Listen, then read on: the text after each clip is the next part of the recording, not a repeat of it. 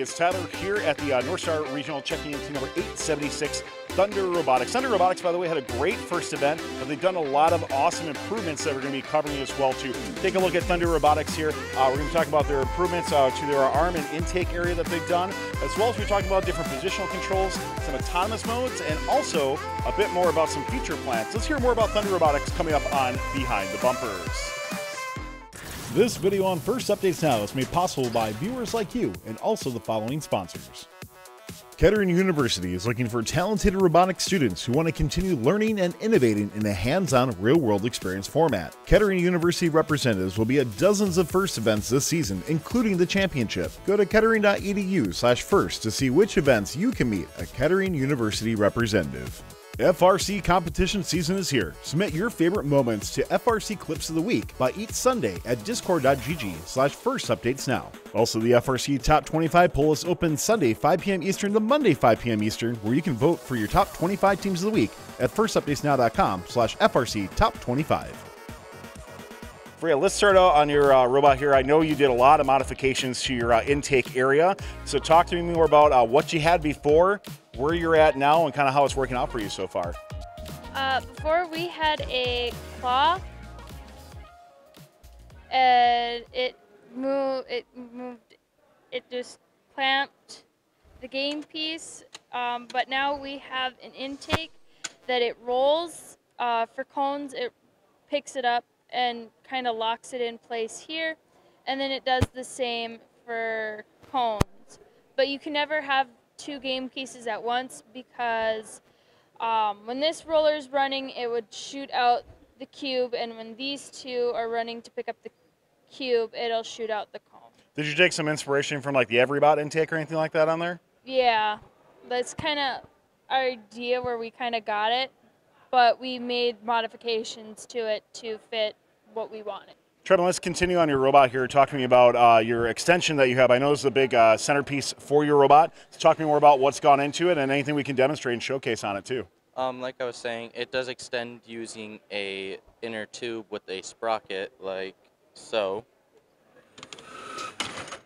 And the simple up-down motion is just simple pneumatics powered by a single cylinder. It's really simple. I've seen teams overcomplicate it. We thought to make it quick and easy. Looking at this well too, so how far are you actually extending out for something like this? Like, are you getting all the way to where you're able to get right on level 3 essentially?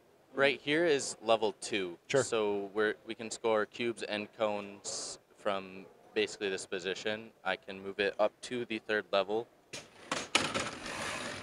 and that gets it exactly perfect where it needs to be.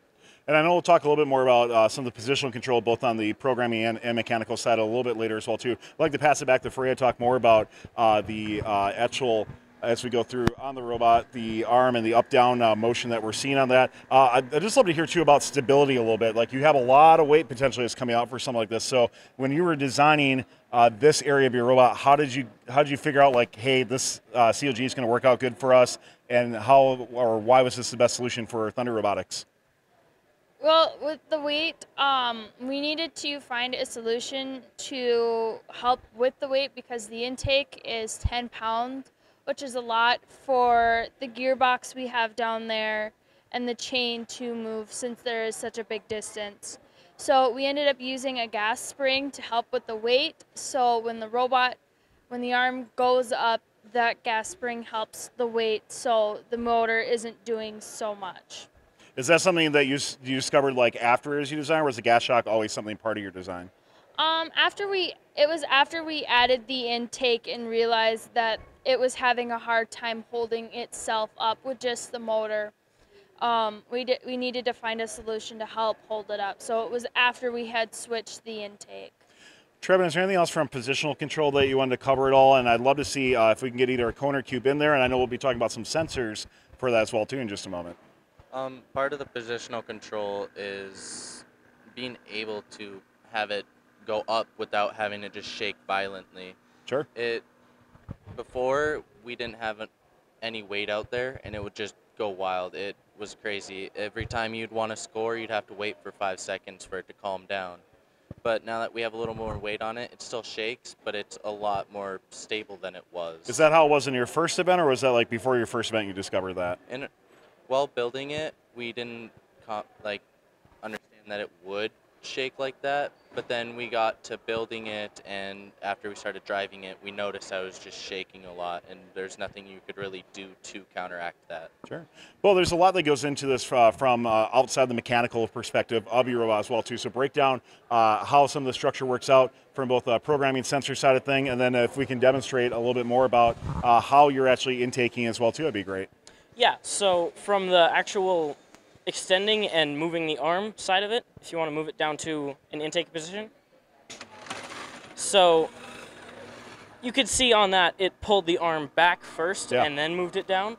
That is one of the checks that we're doing. So on the actual encoders of the motors, they know where they are after they start. So we know we can't extend in at a certain point and we can't move the arm at a certain point to make sure that the arm doesn't, say, extend into the robot, which has happened multiple times during testing. So we put a lot of work into doing some safety checks to make sure this will get to here without getting in the robots or getting in the way of anything else. From your positional wise, when you're determining that, did you use any sort of like simulator or anything like that to like kind of figure out where you wanted to go, or were you just doing it from a hard code side? So our actually way to get the positions that we have is we just have a manual movement on the robot. So if you need to, for example, we can just move it manually out of the way. And that's how we got our positions, is we just did something like this. So we would find this, test it a little bit, make sure the position works for what we need it to do, and then put it in the code. And then use our safety checks, and it gets it there. Yeah. Let's start to wrap up on this robot. Ava, talk to me more about what's going into your autonomous modes, and then any future plans as you look at hopefully World Championships and beyond as well, too. Yeah, so we have a lot of features that we plan on adding when we go to Worlds, if we go to Worlds, which I think we will. One of those features is definitely our cameras. We always like to incorporate a lot of vision into our code, and this robot is no different. We wanted to add it on before we came here, but we ended up not having time. But we wanted to be able to target the April takes and use that to position the arm itself. So we wanted to use the April takes much like in past years where you would calculate the distance by the limelight. So then we would tell the arm the position it needs to be. So in theory, we could be anywhere near that post, and then it will tell the robot what distance to go, arm length, and positional-wise of the robot. We actually have two limelights on this robot. There is one here, and there is one here. This one is our targeting camera. It is used to look at any targets we might have, like reflective tape or April takes, stuff like that. And this camera is our game piece camera. So it's like an object detection that you're doing with that? Sure. So it will detect if we have an object, what object we have. So then that can tell what object we can have back to the lights.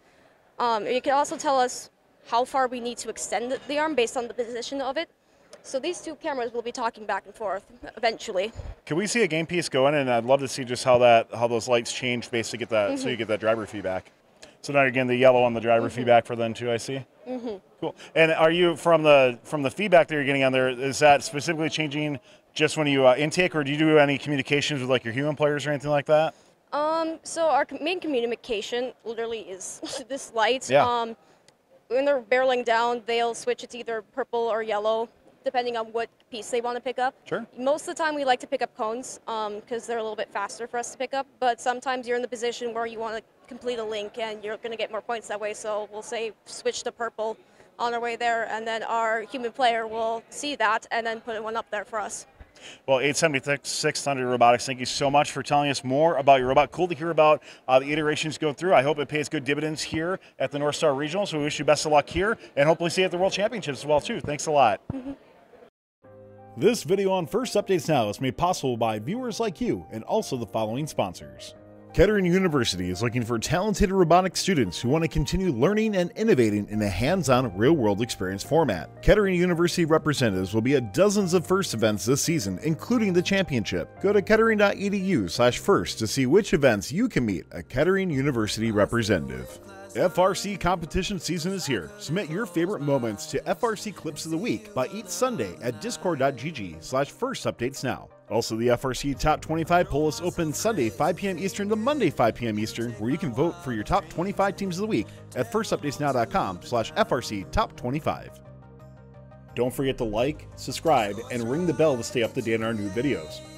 Keep the conversation going and provide your input to our content. Watch our live shows at twitch.tv/firstupdatesnow. Join our Discord at discord.gg/firstupdatesnow and check out Fun FTC on Facebook, Instagram, and Twitter, and First Updates Now on Facebook, Instagram, TikTok, and Twitter.